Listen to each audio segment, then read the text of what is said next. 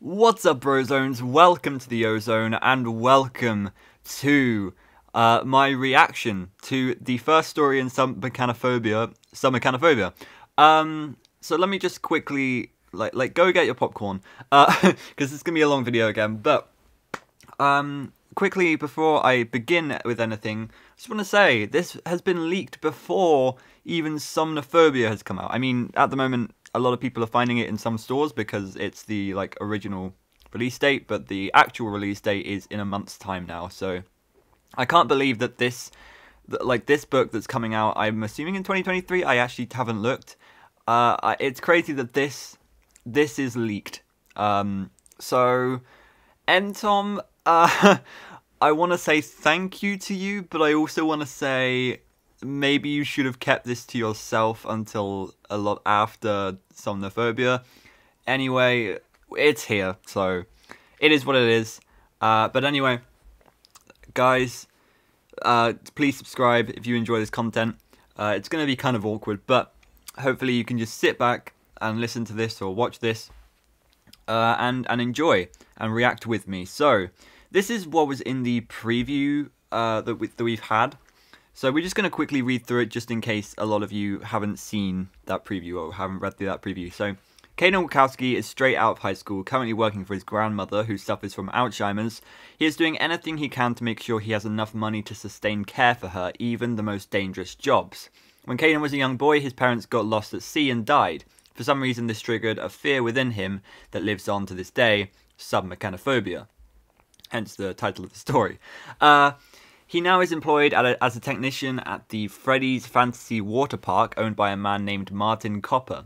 The water park closed over 20 years prior for unknown reasons. Martin wishes to recapitalize his business with the recent grand opening of Freddy's Fazbear's Mega Pizzaplex 2 towns over. And we also learned that there's multiple Mega Pizzaplexes too. That's a big detail. Making sure all is in working order, Caden dives into the mech aquarium, an aquarium filled with old animatronic attractions that move around in water. Due to their old state, they seem to break down a lot. Despite Caden's submechanophobia, he has to do his job and push through his fear, which seems to trigger an unknown static in his head. Recently, Caden was approached by Zeus while he should have been inactive, and Caden discovered something remarkable. Zeus is like a serpent, right? A mechanical serpent. They all have funky names. A young child's shoe, old and worn for over a decade, wedged in between the jaws of the robot. So there we go. That is the preview. That's all I know right now, and that's all that a lot of you probably know. So I am super excited. We're getting another freaking Tales from the Pizzaplex book. Oh my gosh. Okay. Submechanophobia by Kelly Parra. I don't know if I'm ready for this. This is probably going to be a hype story, honestly. Yeah, okay. Let's get straight into this. The preview left off with Caden still spooked by his discovery of the child's shoe. He is currently in a discussion with his co-worker and best friend Roy, asking him about his experience at the water park when he was a child. So you went to the park as a kid? Caden asked. Oh wait, that was Caden, sorry. I was meant to do that voice for Roy. Yep. Biggest bummer when it closed. My favourite hangout spot. Yeah, you mentioned that. Why'd it close all those years ago, anyhow? Roy frowned. Not sure. A couple of rumours went round that Mr. Copper ran out of money. It was busy at the time though, always a packed park on the weekends. I mean, I loved the mech aquarium like the other kids. Must have rode Chica's ferry boats like 1,000 times to get a closer look at the sea creatures. He snorted out his unique laugh. Did you or any other little kids sneak over and look at the animatronics up close? Roy lifted his eyebrows and looked around to see if anyone was close by, then he grinned. Oh yeah, I would always sneak through to the off-limits area and check out my animatronic friends. They were my friends back then anyway. I'd talk to them, and it was like they would listen, you know? Kid imagination stuff. Okay. Sure, I know what you mean. What about the other kids? Roy then says that he has no clue, but he wouldn't be surprised, especially Zeus was a popular one among the children. Why are you asking? Roy asked. Caden decides maybe he should tell Roy about the shoe. He looks around first to make sure nobody hears him. Oh my god, all the GIFs, I hate them. I found a little kid's shoe in Zeus's mouth yesterday. Roy himself is actually quite surprised by this, despite being someone who was at the park as a kid. That sounds really serious. I hope nobody was hurt. After telling Roy thanks, it then transitions to Caden later that day, rinsing down the Foxy's Island slides. All is fine, right? Wrong. Wachowski, Martin, his boss, yelled. Martin is strangely pissed for some reason, wonder why. Yeah, boss. What's this I hear about a shoe in the mech aquarium? He then tells his boss he took care of it. Martin, you took care of it? Where is it? Oh, you know, I just got rid of it. Next time you need to tell me these things, and don't go getting rid of it.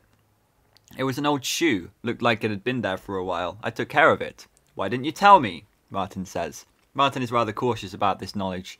Sorry, boss. I didn't think it was a big deal. It's not. But I want to know everything that goes on in this park, Wachowski. Oh gosh. Something's up with his boss already. Something's sus about his boss. Now Caden's smart, so don't diss my guy. Caden rubbed his chin. Something wasn't right. How do you think it even got in there, boss? How the heck do I know? Someone years ago must have thrown it down as a dumb joke. Teenagers were always pulling pranks around the park back then, always causing me trouble. Back in my day. Darn headache, I tell you. One of the reasons I closed. I had to hire security to stop people from sneaking in during the shutdown. I'd put extra locks, but they'd always find a way in. Now Roy's my security when we're closed. Roy didn't really have a life outside the park, Caden realised. Caden wanted to ask something else. I was going to ask you, do you know anything about the animatronics after moving after the power's off? Martin abruptly snickered. His teeth flashed brightly. You're getting the creeps, aren't you? You're getting the creeps, aren't you? I had the technicians telling me the same thing all those years ago. But it's just you guys getting the spooks by being in there with them. Martin pointed at them through the glass. They don't move without power, and they certainly won't eat you. No, I didn't mean anything like that, Caden said. Martin suddenly got serious as he pointed a finger at Caden. Bro got serious. Just keep me in the loop of everything, Wachowski. Everything. Caden felt a tingle crawl down his neck. Sure, boss. I'll let you know everything. Caden was lying. He thinks something malicious is brewing in Martin's encounter with Sussy Among Us. Now it transitions to him later in the workday, observing the animatronics. There was Zeus, Delilah the mermaid, Frank the diver, and then Marco. Where was Polo? Caden walked around the aquarium to look for Polo. Where is that sneaky serpent? That's pretty funny. It's pretty funny. It's like, it's the game, right? Where the seekers are like, Marco, and then the hider has to say Polo, and then you get a good sense of where the hider is. Also, I'm losing my voice, so I apologise about that. There we go. Yeah, these are all the thingies. Zeus, Marco, Delilah, Frank, the sharks, I forgot their names, whatever. He found them, deactivated at the bottom of the aquarium, nudged between two rocks. At first he thought it was hiding, but he looked closer. Its eyes were dead, deactivated. Caden started freaking out. He really does not want to go back in the tank. Polo has died. He looked around. There weren't much visitors at the park right now. It was likely no one would notice the serpent was missing. I wish there weren't so many of this GIF. It's so annoying. It's the most annoying GIF I've ever seen in my life. He's trying so hard to find an excuse not to get into the tank. All should be fine, right? Since not many people are around. Caden Wachowski, please call the front office. The intercom erupted around the park. He, of course, calls the front office. Roy wanted me to notify you that one of the serpents were down, Eva said over the phone. Laugh track. Laugh, please, stop laughing. What? Okay, I don't get it. Great, now he had to go in. Yeah, Eva, of course. Yeah, thanks. Okay, I'll take care of it. He hung up. He's going into the water tank. He submerged in the cold tank. The static in his head began to play once again. He swam toward where Polo was wedged and avoided the diver as it floated in front of it, its arms hanging out. Shiver me timbers. Yeah, the static noise. Swimming. Then Caden shifted to Sly. Of course, the small shark's eyes looked like they were staring right at him. There was a small space in between the tank wall and the rocks that Caden could reach in order to fix Polo. Some of the rocks had real moss on them. Caden had wondered if he was keeping the levels of the chemicals to kill fungi growth. There's something wrong about the moss. Why would moss be growing there in the first place? There was years of algae, or algae? Algae. Is it algae or algae? I think it's algae. Algae buildup. Caden had advised Martin that the tank needed expert cleaning, but his boss had shaken his head, worried about costs and downtime of the park. He's bringing Polo back to life, trying to fix him from the control panel connected to him. Polo resurrection imminent. He turned around as he was fixing Polo. All the animatronics were staring at him. Oh my gosh, that's so cool. For some reason, Frank was closer than the others. He peered at the diver's head. The helmet's glass tinted so dark that no animatronic face could be seen. It felt like Frank was spying on him. The animatronic suddenly jerked, convulsing and twitching. Caden is sitting there shitting himself. He has no idea what to do, but just let Polo have his tantrum and wait until it's over. He's still having a tantrum. Polo jerked, breaking off a piece of the scenery. Caden sat there in shock as always, waiting for the serpent to settle down. He broke something in the scenery, the old aquarium's decor.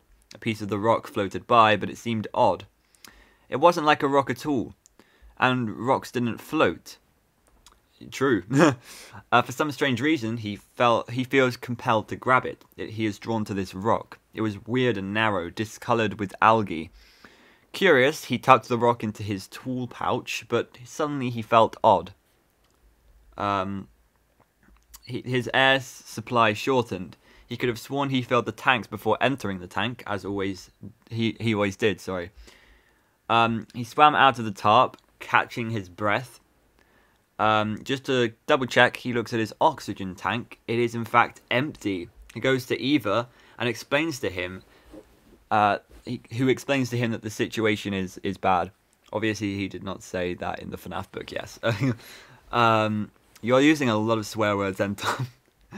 I usually try to not swear at all, but hey, I can't not swear when you are putting swears in my mouth. Whatever. I hope you guys don't mind. As he needs a break after nearly dying in the tank. During this time, he decides to go see his Grams. He's still thinking about how the rock. He's still thinking about the rock he found, but is putting his Grams into priority. Here's something interesting. The nursing home Grams is in, with a bunch of elders, has 70s decor and attire instead of your usual 1950s or 40s decor we see now. Oh yeah, okay, so it's a detail that stays consistent, that it's in the future. Right. So, let's say Grams is in her 70s. That would mean that this is in 2040. Interesting. Yeah, okay. That's cool. Yeah, it's just kind of yeah, it's in the future. He went to the bakery to get donuts for her. She's not in her bedroom, so she goes to the community room. Oh, sorry, that was a sneeze. Obviously. I don't know what to say. And finds her there, oh bless me, and finds her there knitting, as that's what she used to do back then. But she could barely remember to do so now after her illness got worse. I think my illness is getting worse too. I might have a cold, I don't know. It is going to get sad for a moment. His Grams had always been a crafter growing up, always knitting or crocheting. But as her Alzheimer's set in, she lost her interest in crafting. The last year, she'd always be rummaging through her old magazines and newspapers. She'd stare out the window looking at the neighbours as they walked by, claiming they were watching her, spying on her, telling stories about her. She would mumble to herself and slowly lost interest in her projects. She was the one who told him to do something with his idle hands when he was little. She told him to fix, to create, to build. It broke her heart right now, doing nothing when creating something that brought her so much joy. Yeah, interesting themes, yeah. Now he's going to say hello. Hey Grams, how are you doing? Grams looked up. She frowned for nearly a minute, then smiled. Caden, my boy, you came to see me. How are you? Did you find a job? She asked absently, not meeting his eyes. Oh my gosh. A lot of the photo is a very accurate depiction of Alzheimer's. Kelly really nailed it with this, I think. I was about to say, like, when we actually come to read this, when we actually come to do an audiobook on this, it is going to be very emotional, I think, and it's going to be, yeah, with the whole Alzheimer's thing, like, that is scary. It is scary as heck. So I am already kind of scared to read this by myself because, you know, it might be some scary themes, and you know, Alzheimer's is just, it's terrifying. So yeah, I don't think this is going to be a very good representation of that, but you know, we'll read it. We'll read the full thing later. Yes, I work at Freddy's Fantasy Water Park now. That place is closed. Do not lie to your Grams. He then explained to her that it is in fact not closed, and then it reopened. She then takes his word and then goes with it, seemingly disinterested. Unfortunately, a lot of their convos went with his Grams sounding disinterested or distant due to the disease. Oh my gosh. They're eating donuts together now. She's asking a bunch of things. Eventually she asks again, did you find a job? Oh, that is heartbreaking. That is heartbreaking. Yes, I work at Freddy's Fantasy Water Park. Her eyes widened. The one with the water animatronics? Grams asked. She seemed to remember in this moment. No, Caden, you can't work there. You can't work there, you can't, she repeated. It's okay, Grams, I'm handling it. She replied, you don't like the things in the water. So scared since you lost your mum and dad. Oh my, Cynthia, how I miss her still. She bit gently into the donut. That water park, though, something strange about it, I remember. What do you mean, Grams? Strange story. Mystery. Mystery, she repeated again under her breath, her eyes seeming to look out from the room they were standing in. Unfortunately, her short-term memory is a bit thin. He asks her again, and then she suddenly looked strained, confused. I want to take a nap now. Can I take a nap? Caden then asks no more questions and does not think about pushing his Grams despite what she said. He's a good kid. He calls a nurse and gets a nurse to help her sleep.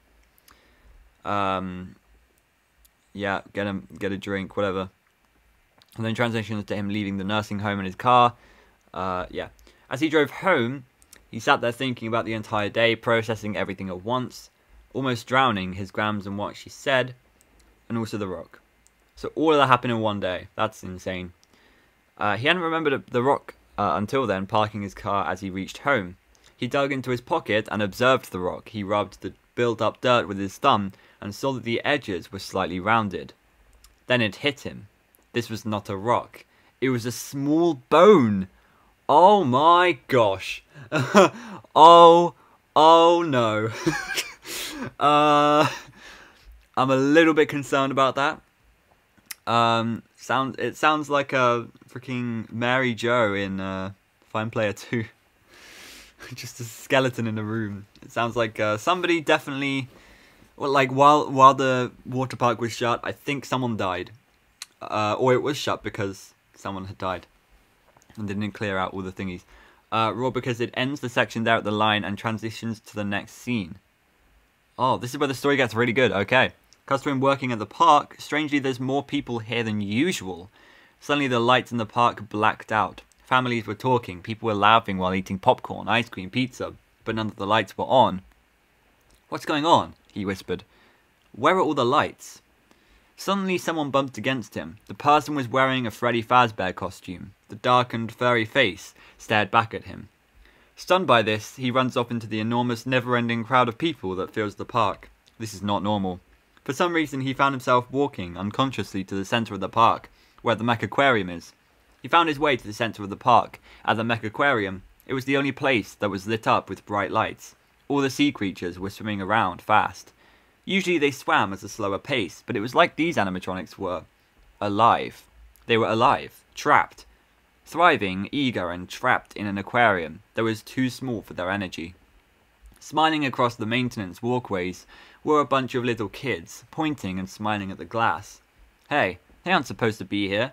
The aquarium is off limits, Caden told himself. The animatronics quickly swam toward the glass, staring at the children. The sea creature's eyes seemed brighter than normal, as if they were possessed.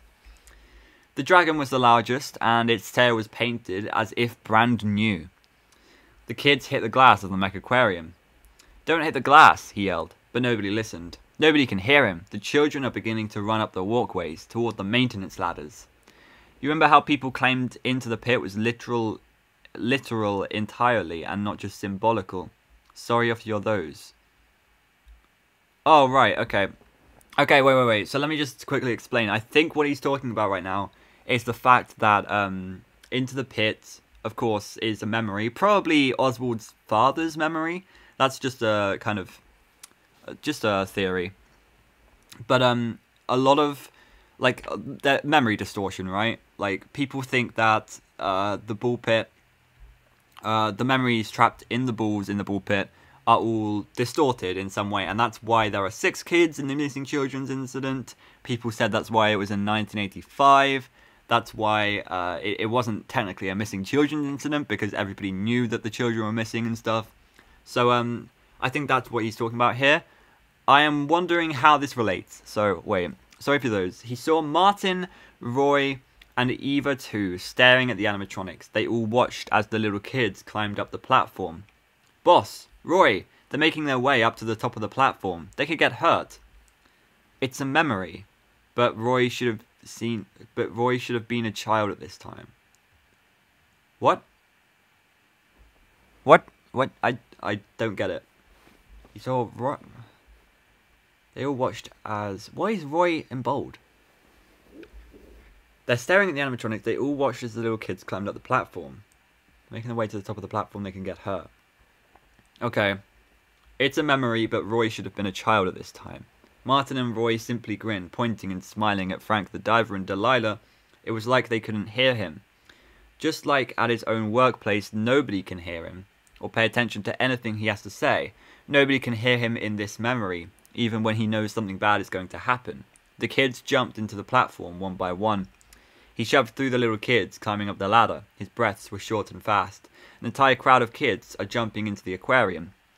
Caden ran, trying the best he could to get to the children. They had to stop him. He had to save them. Oh my god. Oh, that's a funny little detail if it's related. I don't know if it is, but that's funny. Yeah, and Tom keeps teasing that there's like a big parallel. I don't know where that is, but it's coming up. The further he climbed, the farther they seemed to be. It didn't make sense. He watched as the animatronics sped towards the kids like animals. And then all the children began to be snipped apart, eaten by the robots, one by one. Oh, wow.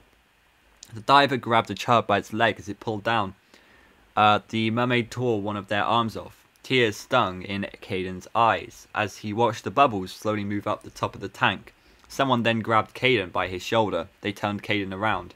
And as a reminder of where his lifelong fear came from, it was his mother and father. Their faces discoloured and decomposing. They were dead. Caden woke up screaming. No, no, no. Oh, okay. Well, then, Tom, you spoiled it. You literally spoiled it. Right? Like, nowhere here says it was a memory. I don't know. I'm pretty confused by that part. I don't think you're very good at explaining those sort of things. Like, don't... please... I don't know what to say. I don't know how to say this. It's like, when you're doing a live reading, like, obviously, like, people who are listening to this, like, you're obviously spoiling the book for yourself. Obviously, the audiobook is going to be, like, a lot better and more in-depth on things like Alzheimer's and stuff, like I've said.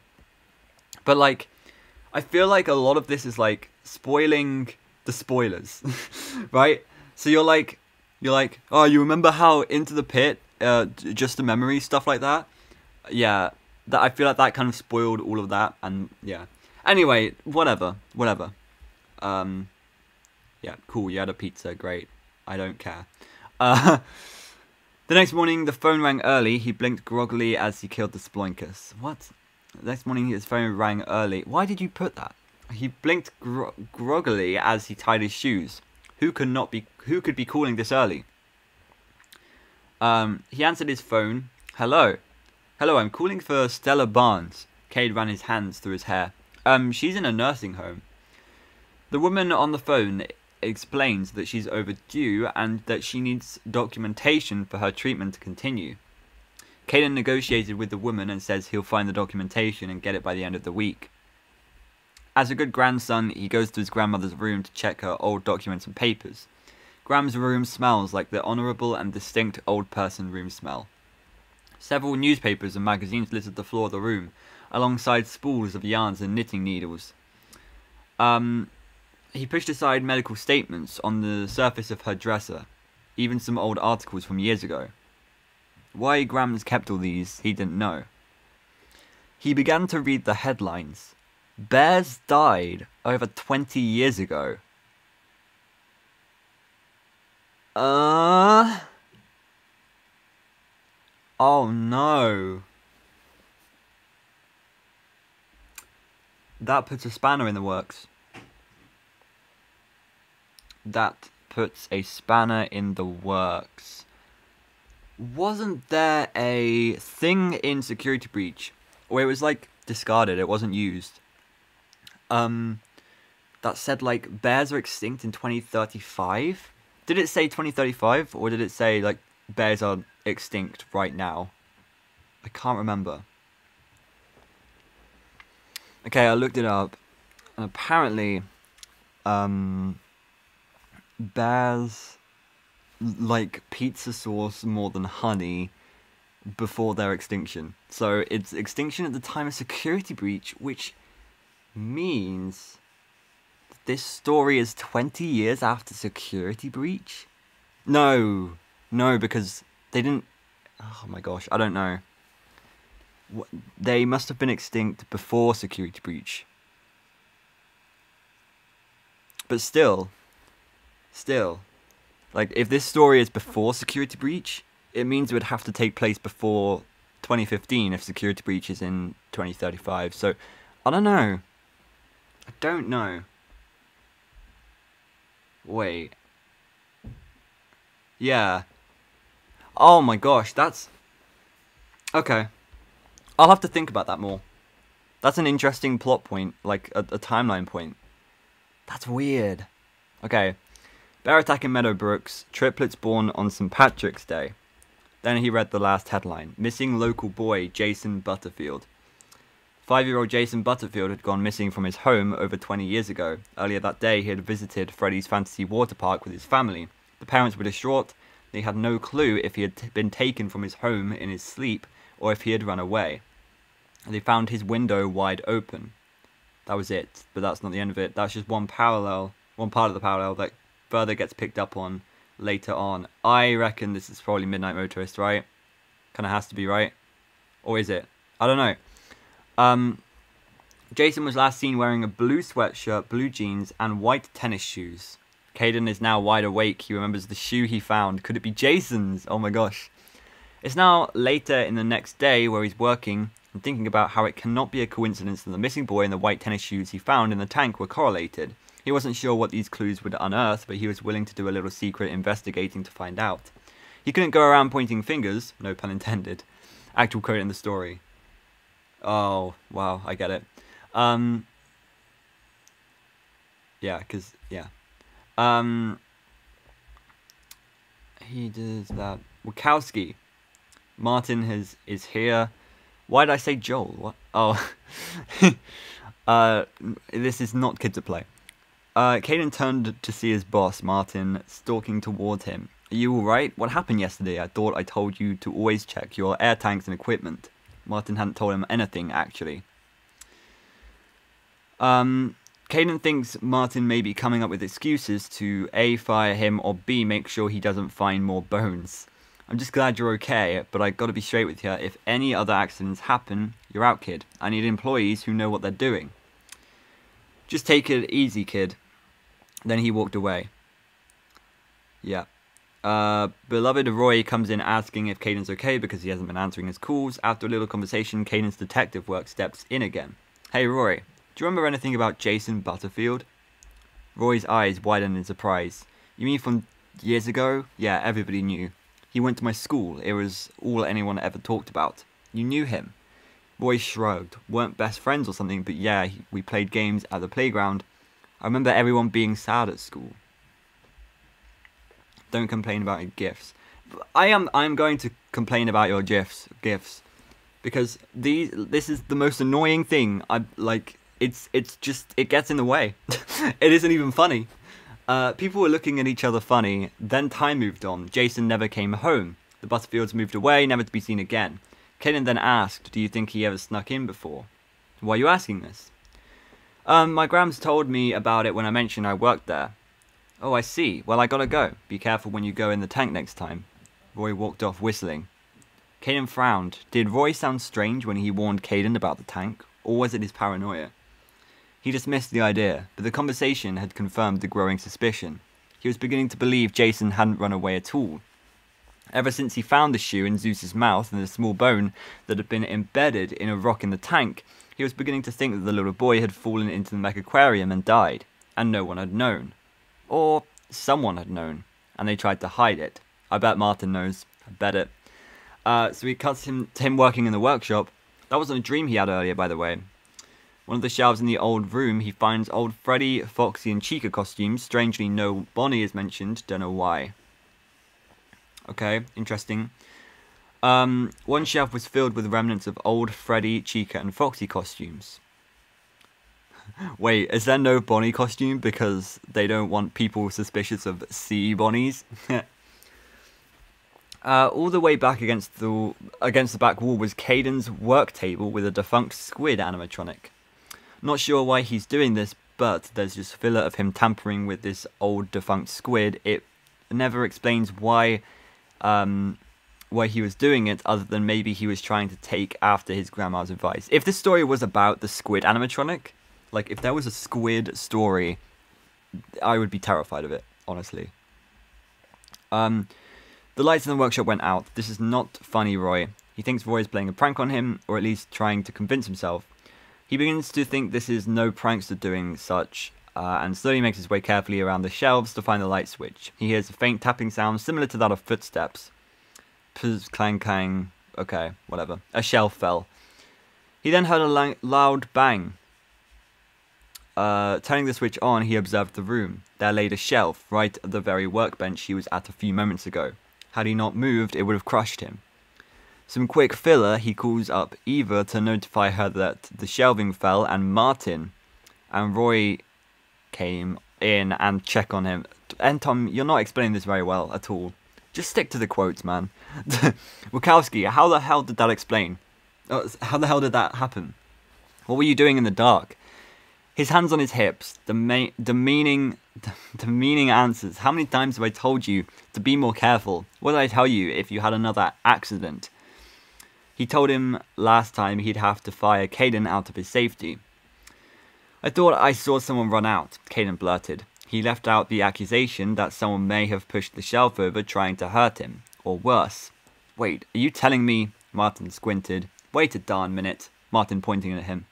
Are you saying the pranks are starting up again, after all these years? He's so being honest. Martin is fuming. Please don't fire me, Caden pleaded. Come on, boss, Roy said. Caden's a good kid. Give him another chance. Martin is mumbling in anger as he walks out. Roy let out a whistle. Boss is ticked. Do you think this was a prank, Roy? Roy frowned. Possible. You saw someone run out the door? Well, I heard something. I don't know. I don't have any other explanation. Roy then asks if he thinks it fell on its own, and Caden shrugs. Listen, man, I think you should just be honest. I'm your friend. We can go be honest with the boss about this, Roy said. Caden, however, is smart. He then brings up that not only is his own job at stake, but Roy's the security guard, meaning his job can be at stake too, if there really is someone snooping around without him knowing. This is true. I'm telling the truth, Roy. Between you and me, you're the security guard, right? Wouldn't you like to keep your job too? They agree not to tell Martin. Kanan stared at the mess. Something was definitely going on. Was it some kids playing pranks?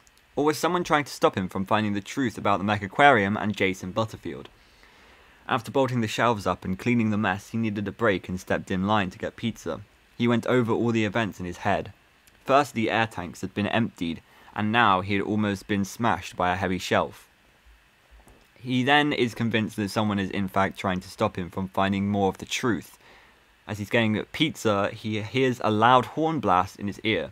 Kanan turned around and he was met with a shot of Silly String. Great job, Marie. We played a funny trick on Wachowski, didn't we? Daryl, back again, Kaden said in a stern voice. Daryl, his high school bully, has gotten his sister to play a prank on him. No, she's not the one who did everything. Right now, it's just him doing filler talk with his buddy, and he's talking about how terrible the place is, and doesn't get why his little sister likes the place. She won a giant Bonnie plush. There's Bonnie. Could Daryl be the one who had followed him into the workshop and tried to push a shelf on him? One time, Daryl had sprained Caden's arm and given him a concussion back in school. Mean kid. Were you anywhere near the workshop here, Daryl? Daryl narrowed his eyes at him. What are you talking about, Wachowski? He's trying to fight his guy, the guy at his job in the middle of the public. Daryl stepped up to Caden. This time Caden was not intimidated. Daryl was just a bully who always had to get his way to make himself feel special. Not in front of the little girl, come on. Caden shook his head. Daryl looked at him intently, his face relaxed. Grow up, Daryl, I did. I got a job now. I'm doing something with my life. We aren't kids anymore. After a moment, he looked over his shoulder to see Daryl had walked away without saying a word. Caden took a big breath. He felt that he was finally done with Daryl cunning him, bullying him. Caden is starting to face his fears. Ah, I see. It transitions to nighttime. He's trying to sleep. Caden had tossed and turned all night, wondering what he should do about the mech aquarium and Jason Butterfield. He wondered if he should go to the police station and show them the clues he'd discovered. He hesitated. And there in the morning, he found himself in front of Meadow Brooks' police station. He's contemplating on going ahead and just turning in evidence. With a backpack slung over his shoulder, holding an old shoe and a finger bone, oh my gosh, what am I doing? He thought to himself. Even if he told the police what he suspected, would they even believe him? And then if they started to investigate, Martin would surely fire him for causing him and the park trouble. He'd lose his income, he'd lose his Grams' house, he'd be homeless. Oh my gosh. This is a very horrible thing to go through. He hadn't thought about this through very well. He needed more time to think. He then sighed. He turned around and walked right into Police Chief Jackson. Whoa there. Oh, look who it is. Caden Wachowski. How are you doing, son? Watching these chat reactions, you poor souls. Okay, whatever. Oh, hi, Chief. I'm good. Chief Jackson had been the one to come to Graham's house to tell him his parents had been lost at sea. Ah, coincidence. What brings you to the police station? He asked Caden. He looked up, panicking to come up with a fib. Well, I thought I lost something, but I found it and I'm good now. Oh, alright then, Chief Jackson said. How's Grams? There's a bunch of filler discussion, and Caden trying to fib his way through it because he's scared to confront the police just yet, so it's not really important. He walks back to the car. When he enters the car, he sighs, putting his head into his hands and thinking what to do. If there was a bone, there could still be a whole skeleton, right? While he wanted to believe the bone could be fake, his gut told him it was indeed real. And that knowledge made him nervous. Jason Butterfield was lost, just like his parents. Oh. He decided not just for Jason, but also for his parents that he'd bring himself to save Jason and bring him to rest. He is going back to the aquarium one last time to find the final piece. He put on his goggles and slipped the breathing regulator into his mouth before he slipped into the chilled water. He was nervous, of course, but his need for answers pushed his usual phobia from his mind. Wow. As always, the power is off and the spooky animatronics are floating lifelessly in the water in random places as he swims. He then swims to the bottom of the tank thinking he could find something there. Caden glanced over to the animatronics and blinked. All the sea creatures had turned in his direction, with Frank the diver moving slightly closer. A chill crept down his back. He thinks it would take him weeks to find anything considering there was so much fake kelp and rock. He almost called it a day until his tank bumped into against a clunk of rock. He turned around to make sure he didn't cause any damage, spotting a round rock wedged between a small space of sea rocks. It was covered in algae. Caden reached for the rock, and it came loose rather easily. Then he flinched. It was a skull. A freaking human skull. If there was a finger in a skull, there was likely a body or more parts of a skeleton. What should he do? Should he leave it? Should he take it straight to the police, along with the finger bone?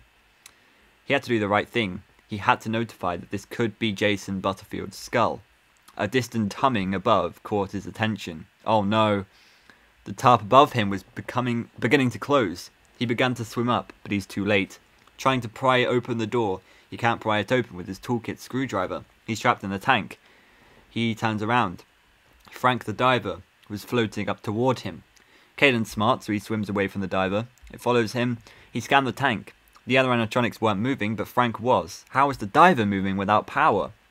Strangely, all the animatronics in the tank are in one single place. They are now floating in one single cluster. It's the only direction he can go in. He swims toward the animatronics, bearing to face his fears to get away from the diver. The static in his head grew louder. That diver followed him, and he realized that is no animatronic. The limbs of the diver did not move like an animatronic. They were fluid, more human. Caden is swimming in between the animatronics, around the sharks, the mermaid, the serpents, the tangles between them, breathing hard as he does so, terrified at how close he is to them. He knows in his heart the diver is going to kill him. The diver caught onto him with one hand. Caden jerked back. The diver limb dug into his limb.